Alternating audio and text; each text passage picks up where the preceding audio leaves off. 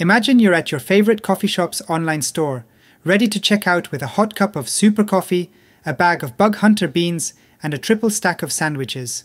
And you have a $10 gift card. As you proceed to check out, you enter your gift card code, and voila! $10 is promptly discounted from your total. You're feeling lucky today, and you try the code again, but no luck, you get an error message that this code has already been applied. But what if I told you that there is a glitch in the system that lets you apply your gift card multiple times? This means that your $10 gift card gets multiplied, reducing your total each time the coupon is applied. Suddenly, your $73 total becomes a negative balance.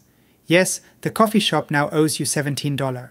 Let's dive a bit deeper into what happens here. Under normal circumstances, when you redeem your gift card, the server processes your request and responds, "Okay, card redeemed." This acknowledgement should also come with an immediate update to the card's status, marking it as used. Consequently, if you try to redeem the same gift card again, the server will deny the request. Now, let's consider the case where two requests to redeem the gift card are made at the same time. Both confirm that your gift card hasn't been applied to the cart yet. Consequently, they both apply the discount simultaneously. This is a classic example of a race condition. So what is a race condition? It is a system flaw that arises when the order of operations is critical to a task's correctness, yet the system does not guarantee this sequence. Before we dive deeper, I want to acknowledge the basis for this video, the work Smashing the State Machine by James Kettle. I highly recommend you check out his talk. You can find a link to the resources in the description. Race conditions often stem from a specific type of flaw known as limit overrun, which is usually due to a type of concurrency issue. Concurrency on the web is typically managed by multiple threads handling requests and interfacing with a single, shared database.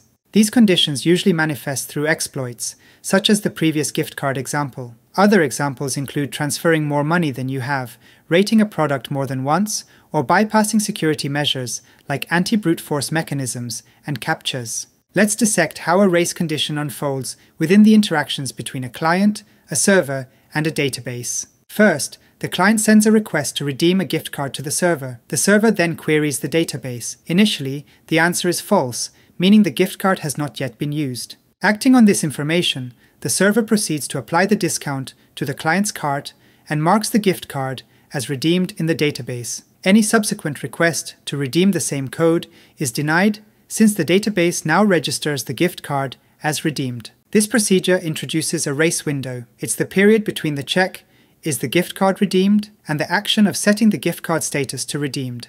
This race window is the vulnerable period that race conditions exploit. This is a classic time of check, time of use, or talk to issue. When the server asks the database if the gift card is redeemed is the time of check. This is where the race window opens. Time of use is when the server applies the discount and updates the database. Let's unpack the dynamics of the exploitation of such a race window. When the client attempts to redeem the same gift card code simultaneously, the server processes these requests by querying the database to determine if the card has already been used. Now, because these requests arrive almost simultaneously, the database is checked for the gift card status before either has been marked as redeemed. In both cases, the database returns false.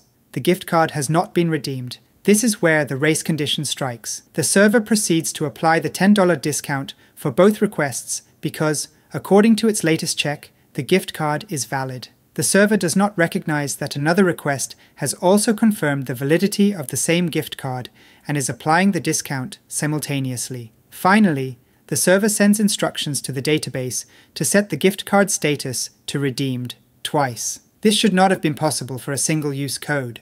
We have seen how multiple requests sent in parallel can cause unexpected outcomes. However, this comes with its own set of challenges. Three primary issues can affect the timing and synchronization of parallel requests: network latency, network jitter, and internal latency. These factors can all influence whether two requests that were sent at the same time end up being processed simultaneously. Let's discuss a clever technique to synchronize requests: Last-Byte Sync. Last-Byte Sync is used within the context of HTTP 1.1, which does not natively support sending multiple requests in parallel over the same connection. With Last-Byte Sync, you construct parallel requests and send them off, holding back just the final byte. Each request is ready and waiting, but none can cross the finish line just yet. When all requests are queued up, you send the last byte for each request in quick succession. The aim is that these final bytes arrive at the server back-to-back, prompting the server to process the requests nearly simultaneously. With HTTP2, multiple HTTP requests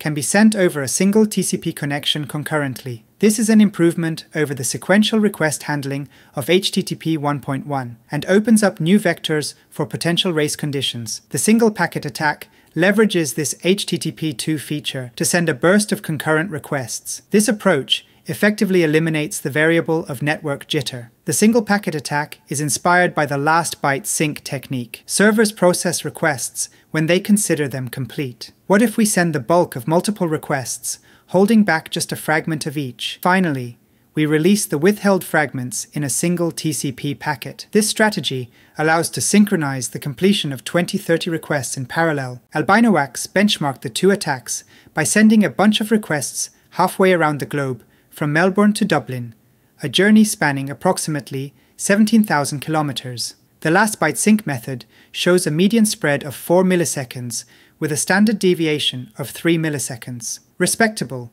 but when we look at the single packet attack, the game changes. The median spread shrinks to a mere 1 millisecond with a minuscule standard deviation of 0.3 milliseconds. This shows that the single packet attack is significantly more precise, roughly 4 to 10 times more so by these metrics. Every bug hunter knows that multi-step sequences are a treasure trove for vulnerabilities, and as Albinowax put it, with race conditions, everything is multi-step.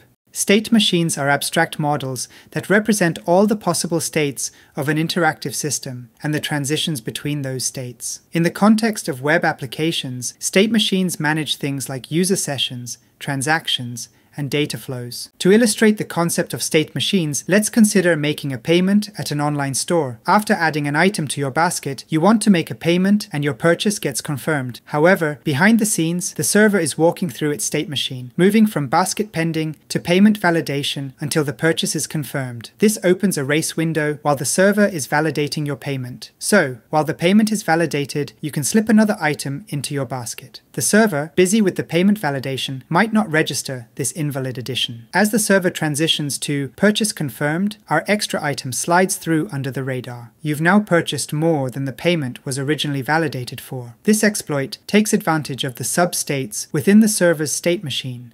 Let's look at how we can use these techniques in practice. Fortunately, Burp Suite Repeater has features that let you orchestrate requests to hunt for race conditions. First, you have to create a tab group by selecting a few requests. You can see here that My Group was created. Now you can select the Group Send option next to the Send button. With Send Group in sequence, you can either send the request over a single connection, which queues up your requests, or you can choose to send them in separate connections. Finally, you can choose the single packet attack. Depending on the HTTP protocol, Burp will adapt its strategy using Last-Byte Sync over HTTP 1 and the single packet attack over HTTP 2.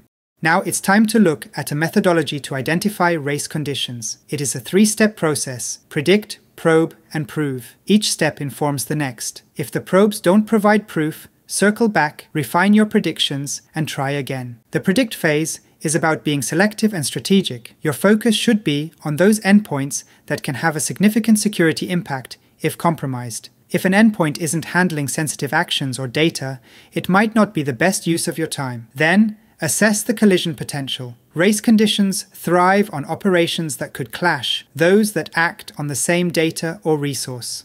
To illustrate the methodology, let's use an example where a confirmation email is sent to a user. Here we have a user who's been invited to a service. To send a confirmation email, a post request to confirm email is made. This results in a transition from the email confirmation pending state to the token generation state on the server side. The successful generation of the token should result in sending the confirmation email. In the next step, we will probe for clues. We begin with benchmarking. This step is all about establishing a performance baseline. For the confirm email operation, we're setting up a test where we send a series of confirmation requests in sequence. We set 4 different email addresses. These requests are queued up and ready to hit the server one after the other. The goal is to measure how the system handles multiple back-to-back requests. We find that each confirmation email is sent to a recipient that matches the user's email. Additionally, the user token matches the set email. After setting our benchmark with sequential requests, we now probe the system. This time we query the confirm email endpoint with the different email addresses in parallel.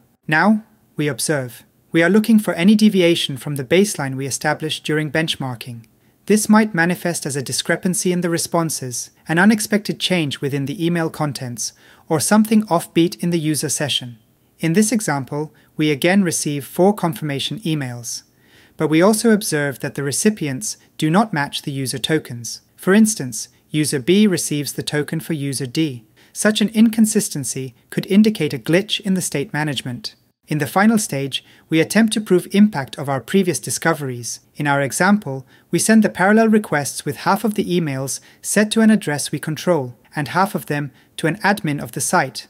As seen previously, we discover an irregularity. User A unexpectedly receives a token meant for the admin of the site. In this case, we would be able to confirm the admin account and possibly gain admin access to the site.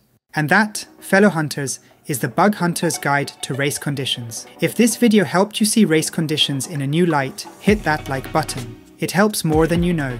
And if you're serious about staying ahead in the bug hunting game, consider subscribing and hitting the bell icon. Until next time, stay curious, stay secure, and happy hacking.